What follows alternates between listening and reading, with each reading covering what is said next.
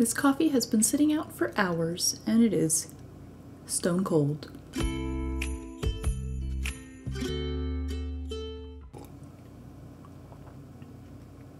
So,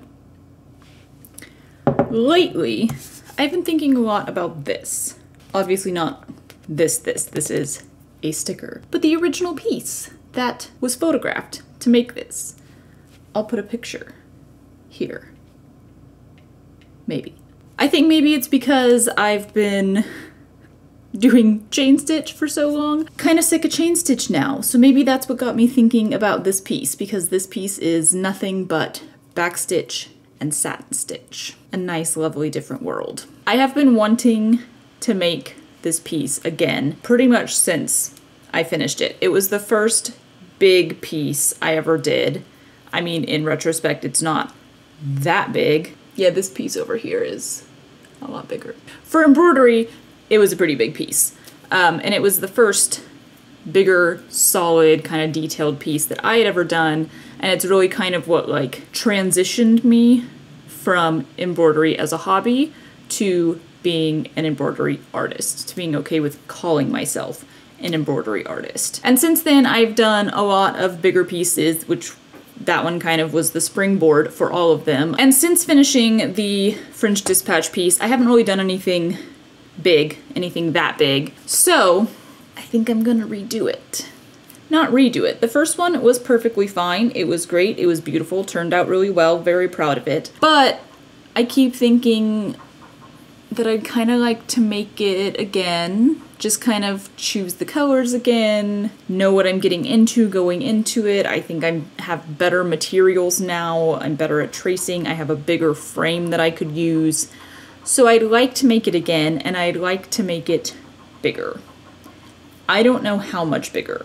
I think at the smallest, I would want it to like barely fit inside the Q-snap frame I have, which I think would mean it could be 16 or 17 inches tall. But I'm also kind of thinking, what if I go bigger than that? So I think in deciding how big I'm gonna make it, part of it is going to be the frame that I have and how I'm gonna sew it. And the other part is going to be looking at what is the biggest section in this pattern. What is the biggest I'm willing to sew that section with satin stitch? Because if you go too long with satin stitch, stuff starts getting gapey, like it's not a good idea. All of that to say, I literally haven't done anything to start on this, like absolutely nothing. I haven't looked at the pattern again, I haven't looked at my frame sizes, I haven't chosen fabric, none of it. So I'm actually filming this intro prior to doing even the slightest thing on this project. So I have no idea how long this is gonna take.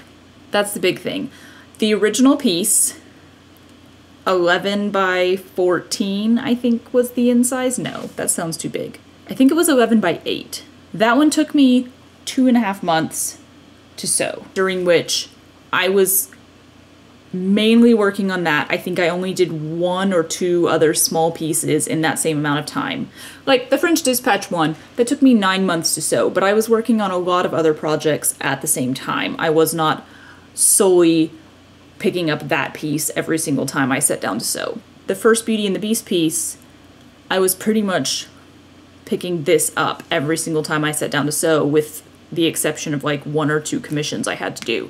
So I was like full-time job kind of sewing on this thing, and it still took 2.5 months. I have no idea how long it's gonna take, especially because I still don't know what size I'm making it. I can't dedicate all of my time to it. I'm not going to, but I think I'd like to try. I'm really bad at doing this, and I've literally never succeeded before, but I think I'd like to try to time myself, like kind of clock in and out every time I'm working on it, and actually see at the end what the hours that I put into it were. Yeah, we'll see if that works, because again, I'm really bad at that. I like to be able to just pick things up randomly and not have to like think about it and plan. Yeah, this is a good choice. I love a long project. Who doesn't love a long involved project that you go into knowing you won't be done with for months? That's it. That's all. That was my chat. I'm gonna get to work, I guess. Okay, so there's essentially 2 versions of this piece, and I've put both of them in the color guide that is for sale in my Etsy shop. This is the one that I actually used the first time. It has, of course, the thinner lines, which is why I chose it, because these seem too thick to actually trace onto paper. What we run into is that whoever created this left out a lot of detail. So the roses down here, the crown, the circles and the flowers up here on top, there's just several places where they've gone with a very simplified detail. This one, on the other hand, has a lot more detail in it, but it just has the thicker lines, which is why I didn't originally choose to use this, because I think especially shrunk down to the size that I sewed it, it would have been really hard to trace and to see all the details because the lines themselves were so thick. But if we get a nice close look at this, look at the difference in those details there. This is all very specific. The crown actually has all of the dots that are supposed to be in it. You've got the proper shape in all of this over here, up here at the top. This is what those are supposed to look like. They're actually like flowers and not just circles with a line through them. I was still kind of thinking I would need to use both of them and kind of go back and forth, but now that I'm seeing this one printed out, I'm thinking once I blow it up even bigger than this, it should not be difficult to trace. The now question is, how big do I make this? I was talking about using the biggest section as sort of the guide for how big I can make this, because the biggest section is gonna be the one that challenges the satin stitch. They're both very different shapes, but I would have to say that those two and that one are probably the biggest section on here. These are the pieces that I'm going to look at as I blow it up. What's the biggest that I'm willing to stitch those and still be doing a satin stitch that's not too loose or gapey. So I can definitely do it a lot bigger than this. So the next question is framing. Do I want to be able to frame it and sew it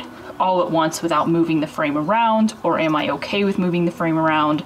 And this pile of sticks is what I have to work with. This is my large Q-snap frame. I'm pretty sure they do come larger, but this one is already pretty hard to sew on based on the size, just being able to hold it. Anything larger than this, I think, would have to start being an actual standalone frame, something that is set up so that I can pull a chair underneath it, which is on my list as something I would very much like to have in the future, but do not currently have, nor do I have space for it at this time in my life. So that's just not really an option.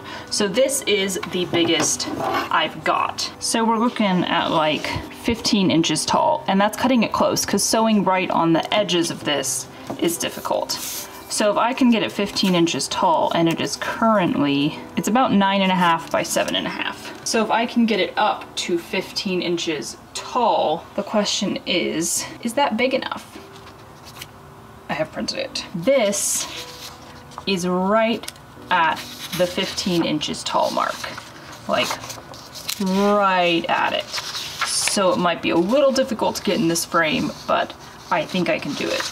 Also, yeah, I had no idea how big 15 inches tall would really feel. Like, this is giant compared to the last one that I did. So I think 15 inches tall is definitely just fine. Absolutely fine. I'm gonna do some cutting and some taping, and I'll get back to you. Here we have it, the finished piece. All right.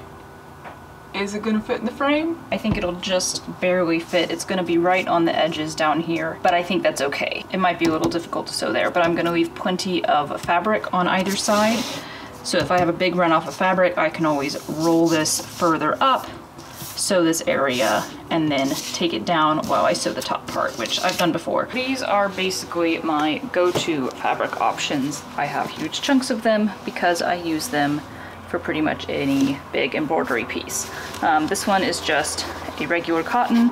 It's not as thick, but it's still pretty sturdy.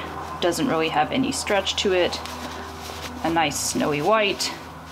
This one is a cotton twill. I believe both of these actually are cotton twill, which I really like because it's so nice and thick. I like thick fabric. Again, it doesn't really have much stretch, but here's my concern. The last time I sewed this piece, I sewed it on fabric that is, you know, non-stretch, and it's still stretched.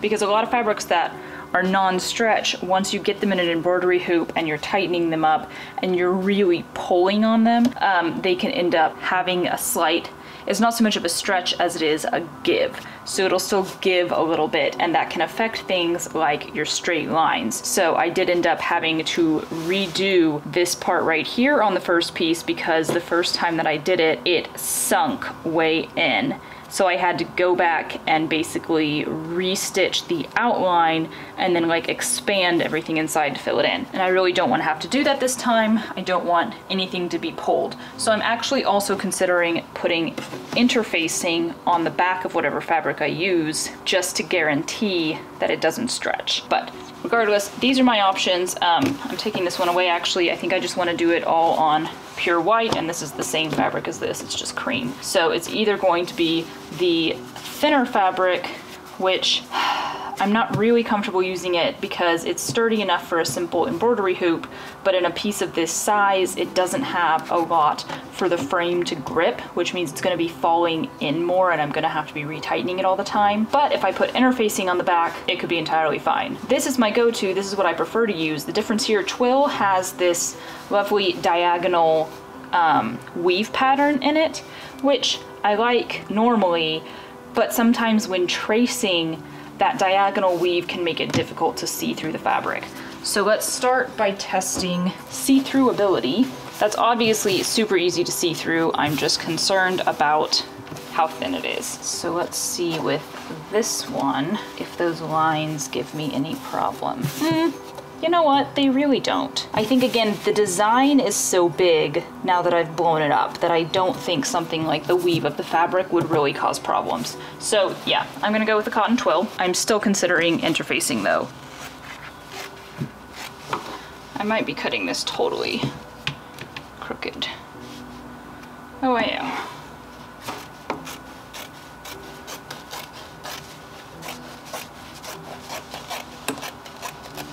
Okay.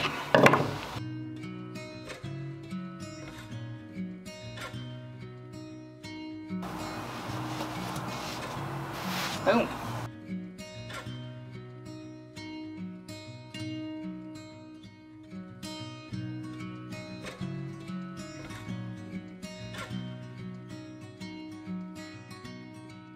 So I was also considering embroidering every single stained glass window from Beauty and the Beast in one giant, gorgeous, and detailed collection, but I watched the beginning of the movie again for color references, and yikes. I had completely forgotten how many windows there are. So we have, welcome, here's the Snotty Prince, which is already a beast of a window. Then, old woman comes to castle, Prince opens door, woman offers rose, close up on that rose and hand, Prince turns her away, after which we go back to the old woman's angry face again. Then the door is closed on her, transformation and begging, a quick shot of this curse being placed, which interestingly looks fairly different from the rest in like how it was colored and shaded. Then we have Prince hands, Beast hands, and finally the incredible landscape window that I mostly want to do. And this is all way before the final happy couple window at the end of the movie, which is the one I have sewn and will be sewing again. So yeah, I might sew more of the windows at some point. I might sew all of them. I also might not. I think I would really need that standalone frame if I were going to.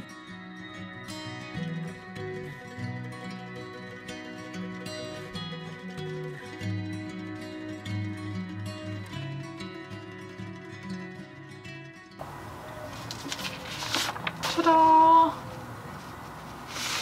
So, now that I have this all traced out, now that I know what size I'm doing, do I have a time estimate? First of all, this took me about an hour and a half, maybe a little less, to trace all of that on there. So yeah, it's really hard to calculate how long this is gonna take, because on the one hand, it being so much bigger means it'll be easier to sew.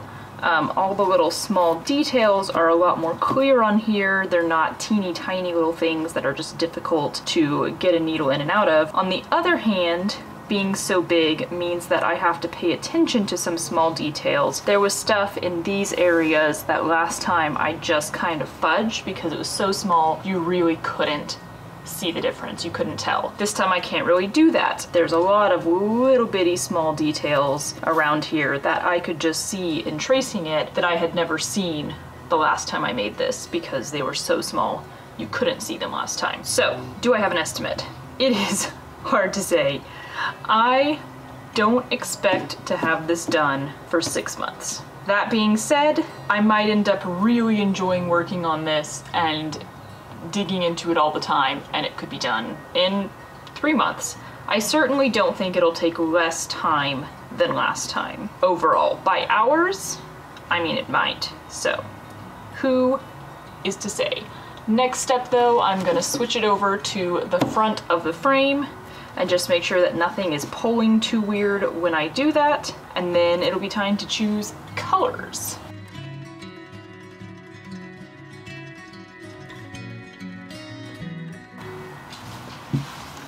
Okay, so I've got all my colors. We have 93 different colors that I'm going to be using on this, probably. I'm going to do a single thread black outline across the entire piece and then go back in and fill it in with thread.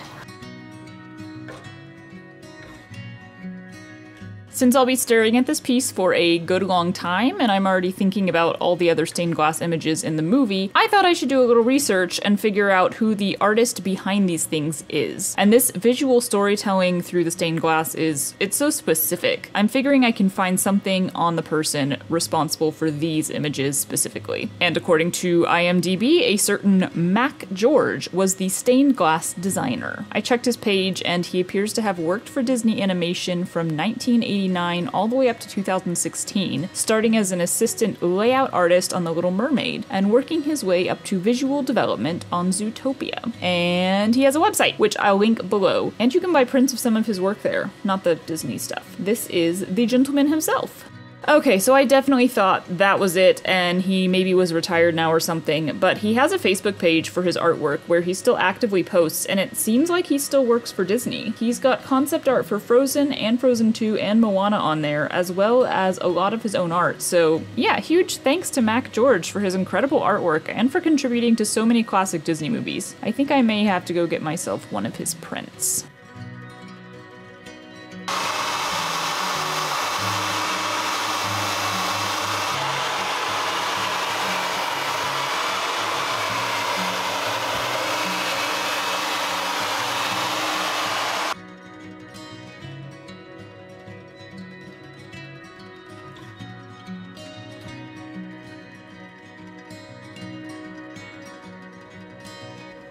Okay, this is a progress update. I might end up making multiple videos out of this. I guess you'll know by the time you see this if it says part 1 or if it's the whole thing.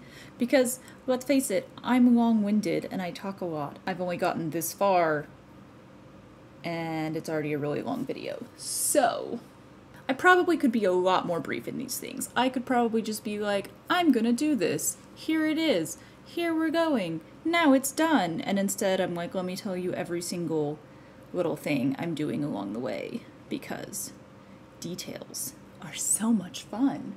I love details. So I've reached the first milestone in this piece, which is also kind of the only milestone other than finishing it, because after this, there's just outline and then color. So,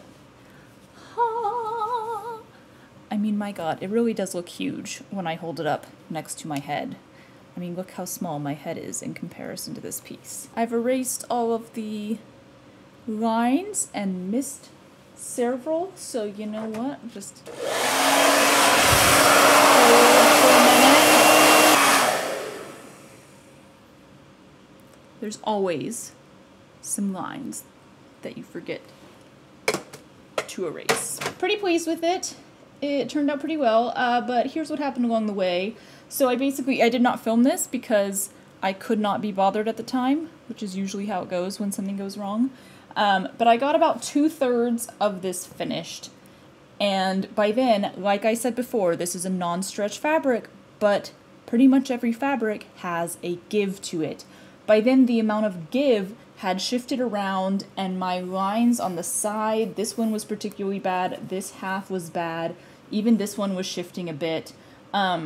They were very wonky. I no longer had perfectly straight sides. I considered leaving it for so long, but when you're gonna do a piece this big that's gonna take this long to sew, to like allow that much of a problem to stay at the very first step, like this is just the beginning of the piece. If I had allowed myself to just leave the sides a little bit wonky and been like, it's okay, I'll straighten it out later, that would have been a terrible mistake. It would have come back to haunt me later on.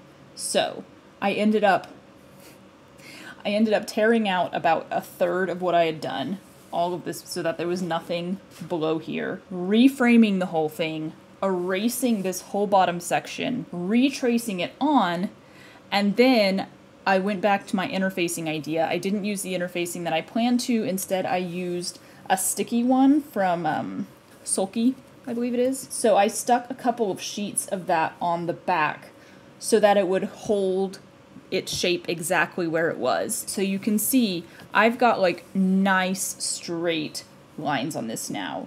I'm very pleased with how it worked. That being said, I absolutely hated sewing through it. Like the sticky, thick feel that it gives when you're pushing a needle through it. I mean, it's not like fingernails on a chalkboard unpleasant, but it's not the delightful feeling of sewing through regular fabric. It was just annoying to me. And it was worth it for the outline, but I think when it comes to satin stitching all of the filling on here, if I have to keep going through that interfacing, I think I'm gonna go insane. So, I think before I get started on the filling, I am going to tear all of this off. My main concern is that this is just one strand of backstitch over it, so some places may come off fairly easy, other places might pull on the threads, and I don't want to ruin my outline stitches by like pulling them in all different directions so that I can get this off when this would just be helpful to me anyway. I just don't like sewing through it. I am still debating this in my head. I'll let you know. But yeah, so after tearing out 1/3 of what I had done, retracing everything, I was a little bit frustrated that night, but honestly not that frustrated in general. I was actually really glad I did it because it looks so much better than it did. Also, I am so happy that I used the more detailed drawing this time. I was not looking forward to going around this crown. I'll show it to you nice and close here and see if it'll focus.